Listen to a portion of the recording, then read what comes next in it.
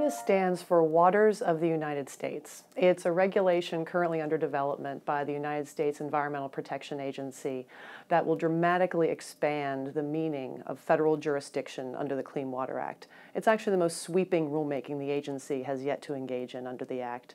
It's going to set the boundaries of federal jurisdiction for the Act, meaning it's going to define what types of water features and water bodies are under federal control, which is going to subject people to new federal permitting requirements under the Act.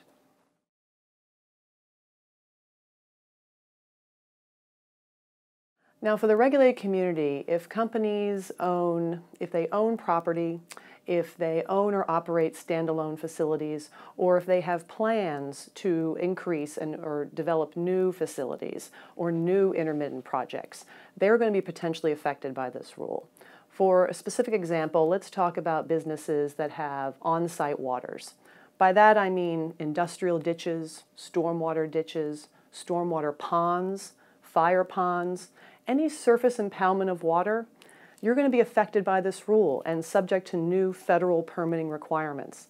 New permitting requirements increase compliance costs, they increase timelines for project development, in terms of the length of time it takes for the federal reviews that will be triggered under NEPA, under the Endangered Species Act.